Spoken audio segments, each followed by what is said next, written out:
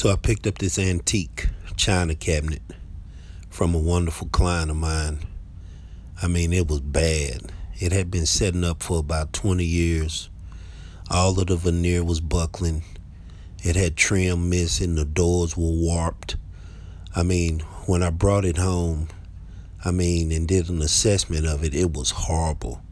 So the next step was to physically clean out and do a list of everything that I needed to do. So once I started looking over the piece, I noticed that, it was to the point to where I had to rebuild almost every aspect of the china cabinet. It was really bad. So next I began to label all of the drawers and the doors to ensure that when I removed the doors, I put them back in their proper places. This is essential when it comes to reestablishing the piece. Next, I began to look at the drawers and the face framing doors to see if they were aligned correctly and if everything was in order. I had to remove the drawers just to see if the joinery was still in place. All of the dovetails, whether if it had dowels, if they needed any glue up. This piece was bad. It had been sitting up for about 20 years. So it had all kind of critters inside. I had to vacuum it out and clean it with Murphy's oil soap. It was real bad. The next step, I took my heat gun and gently began to remove the veneer on the sides. And with this step, you have to be really, really, really careful, because when you're talking about pieces of veneer that's almost 100 years old, one of the aspects of the bill is I wanted to keep as much of the original veneer as possible. So removing the veneer, you have to be really, really, really careful. But I got it.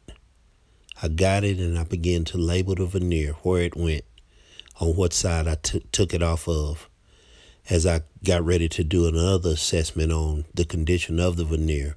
Up under the veneer, the cherry wood was pretty good. Certain areas of the piece needed to be re-glued, re-clamped, reassessed.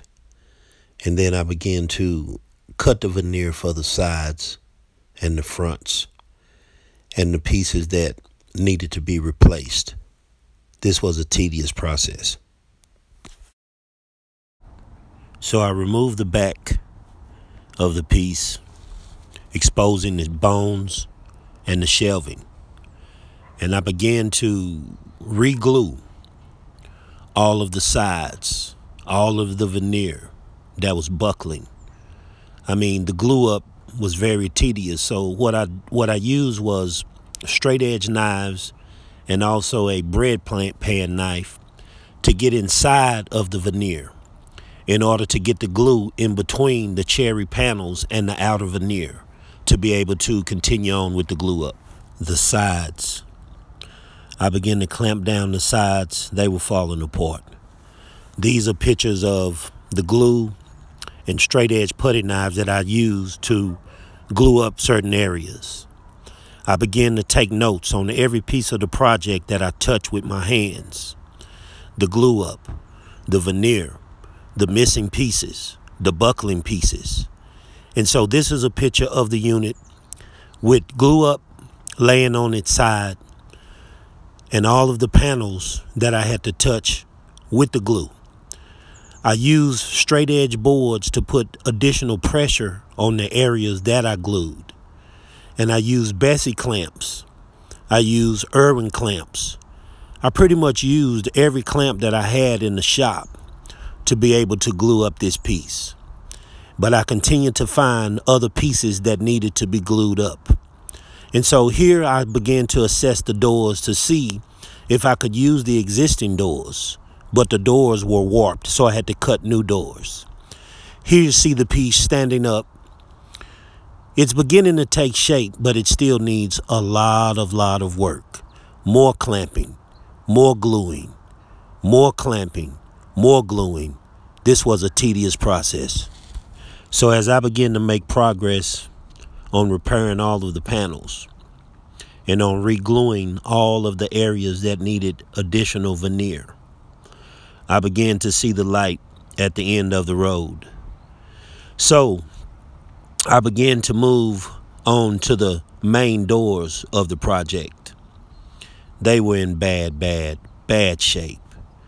Look at all of the veneer that I had to peel off of the doors and off of the pieces.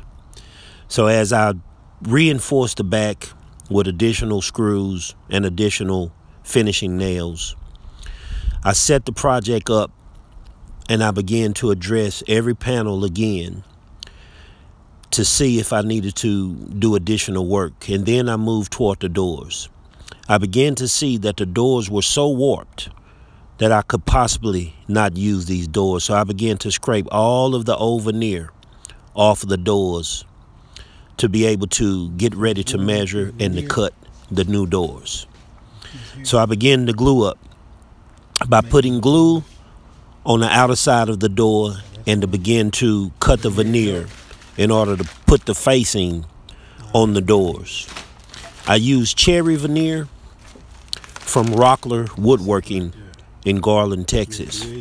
It's a good spot if you ever looking for any type of woodworking projects or any type of woodworking tools. Visit Rockler. So here we see the piece standing up. It's nearing the end, but we still need a lot of work, especially on the doors, the face fronts. And so what I did next was I went over the piece again, I believe with about 600 grit sandpaper, wet sanding all of the panels, resanding all of the panels just to make sure everything was safe, everything was secure, and everything was in order. And then I began to apply the Georgian cherry gel stain. And so next, I moved to the hardware. This hardware was over 100 years old, and it was in bad shape. And I soaked them in vinegar on the stove for about 3 hours, and I began to use my Dremel tool with a wire brush to remove all of the old debris from the hardware. Now you see a before and after pic of the hardware. So here you have the piece again, standing up, end over end, as I begin to put everything back into place. Everything is taking shape and everything is in order. I begin to spray the doors. I begin to spray the unit again with the cherry gel stain. I begin to reassemble the face frame doors and all of the doors on the bottom and all of the cabinet drawers.